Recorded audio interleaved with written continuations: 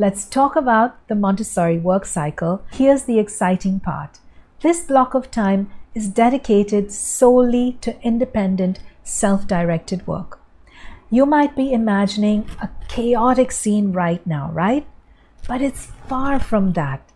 In a Montessori classroom, children exploring materials that have captured their curiosity and deeply focusing on tasks that they've chosen for themselves. It's about harnessing the power of their innate curiosity.